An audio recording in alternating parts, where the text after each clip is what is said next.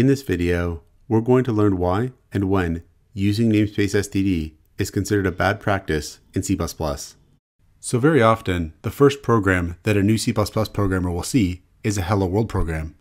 And it might look like this: cout, hello world, followed by an end line. And typically speaking, there'll be a using namespace std statement at the top of the file. And whether the student is learning from a textbook or a teacher or an online course or a tutorial, very often there'll be some kind of statement like, this just needs to be there, or this just needs to be there so that we can use cout like this. So if we don't have using namespace std, we would have to have std : cout in order to make cout work, to output hello world. And that's because of the way namespaces work in C++. When we say using namespace std, what we're doing is bringing all of the names inside of that namespace into the global namespace, so we can just use them. If we don't say using namespace std, in order to access things in the standard namespace, we have to say std : before using them. So learning C++ and computer programming is already pretty tough for most people. Generally speaking, teachers and other learning resources will try to make things simpler for students when they can. Namespaces are something that are more relevant for very large programs, especially when those programs are written by many people. Namespaces are much less relevant for small programs written by one person. They're also not really relevant for new learners that are trying to figure out the absolute basics. So things like control structures and object-oriented programming, for example.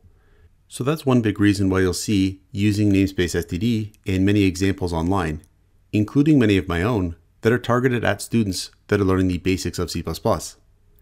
Another reason why you'll see it used is that it's just easier to not have std : in front of things like cout.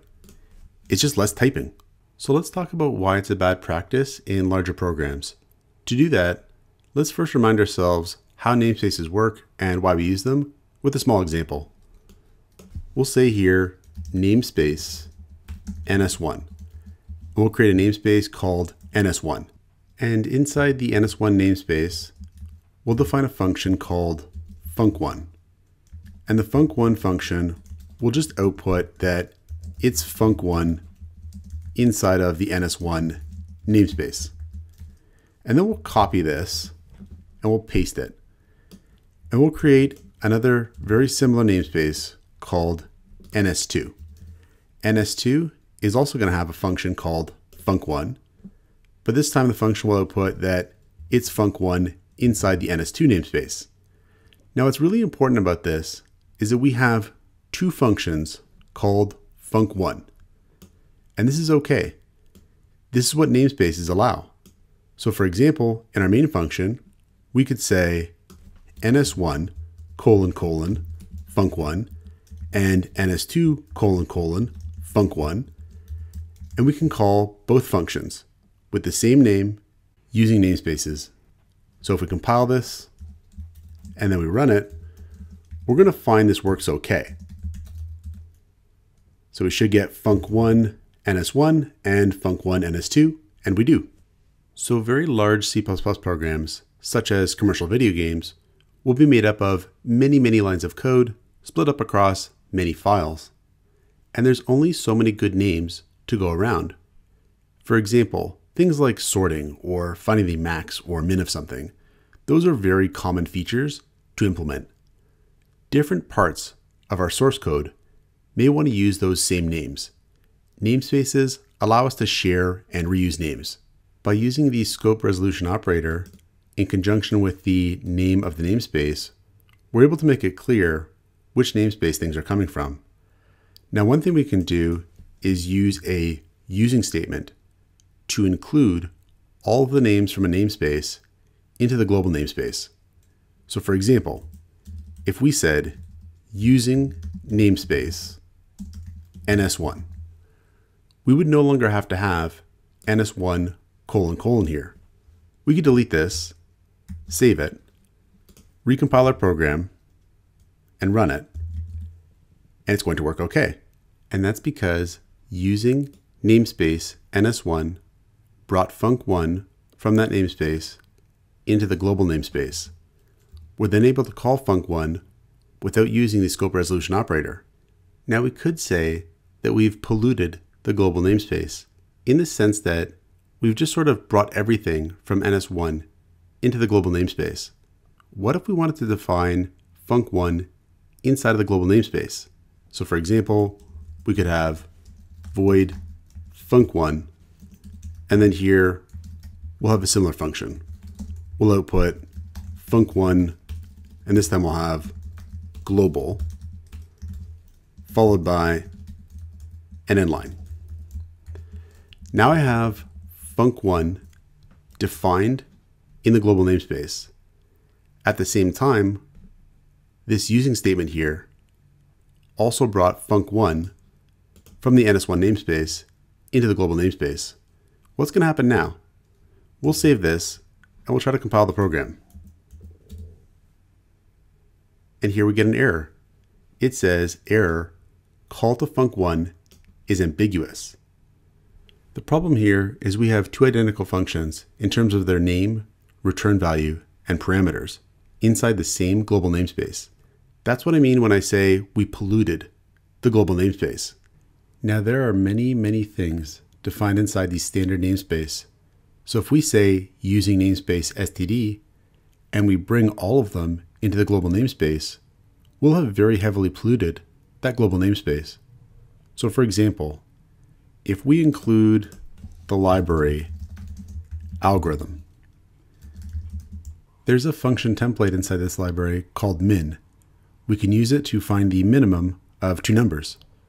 So for example, we could say here, cout, and then we'll have min colon, and then we'll use min with the values 4 and 5, followed by an end line. And we'll have using namespace std. So we can save this, compile our program, and then run it, and we get a min of 4. And right now, because we have using namespace std, we've brought all the names from that space into the global namespace. So we don't have to use std : with cout or with min, which is also in the standard namespace. Now the problem is min is a pretty common operation. What if we want to make our own function template min that has the same return type, parameters, and name as the function template min from the standard namespace? So to save time, I just pasted in this function template called min. And this function template has the same name, return type, and parameters as the function template min defined inside the standard namespace.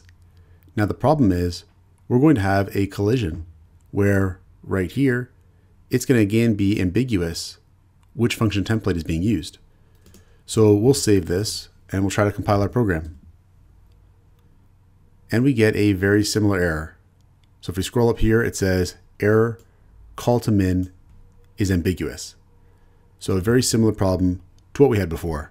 Now the reason why I emphasized the parameters and return type also being the same is there's something called function overloading in C++ that also allows us to reuse names.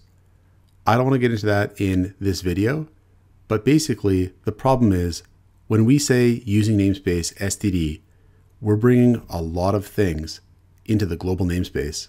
That's going to restrict our ability to use those names in our own ways. Now for smaller projects and example code, this generally speaking isn't going to be an issue that you'll experience. Where it can become a bigger issue is, like I said, in these larger projects written by many people, where people are trying to follow some sort of standard. In particular, it can be really bad to have using namespace std inside the .h header file of some sort of library that you're including. I'll show you why. So for example, let's say that we don't have this. We don't have using namespace std here. And we'll use std here and std here. To make it clear, we're using cout and endline from the standard namespace. But we're not going to have std here because we're going to want to use our own min function template. So we can save this, compile our program, and it's going to work. We can run it, and we get min4. And we're confident that it's our min function template that's being used because we didn't say using namespace std. But let's say there's some library that we're going to include. We'll make it a very small library. We'll say here, number include iostream, and then we'll have using namespace std in the header. We'll have class simple, and our simple objects are going to have a member function called func, and we'll provide an implementation of this function in the .cpp file.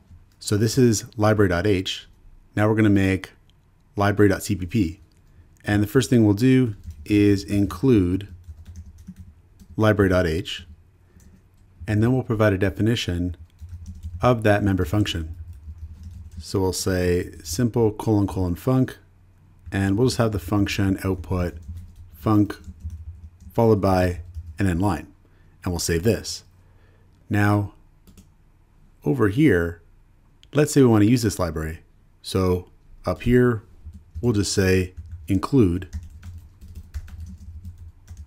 library.h.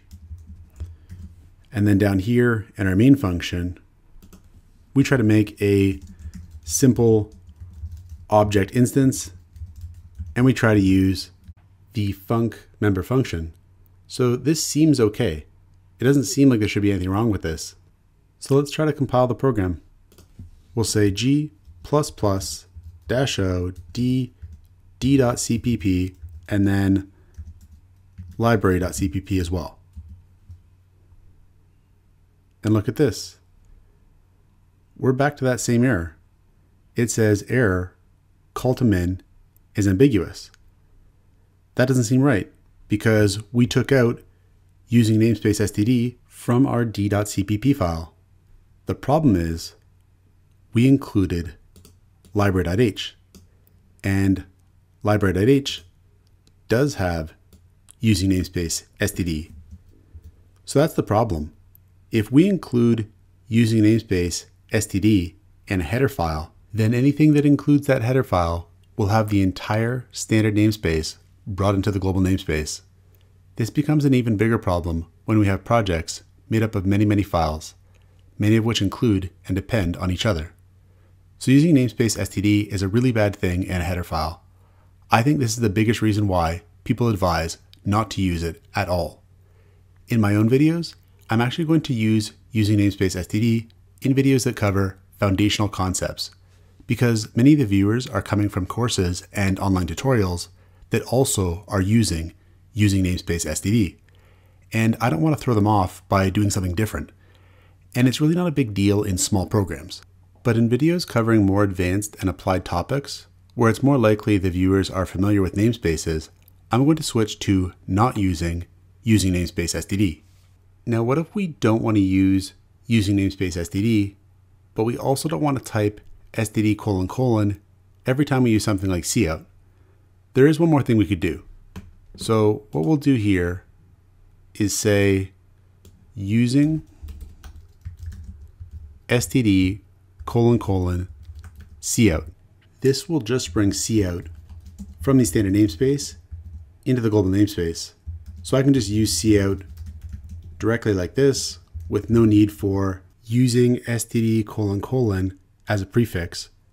We do have to use std : when using endl. And that's because using std : cout is only going to bring cout from the standard namespace into the global namespace. So we still have to have std : when using endl. Let's delete library.h up here just to make it clear that cout has been brought into the global namespace from the statement in the main function, as opposed to the using namespace std in the library.h file.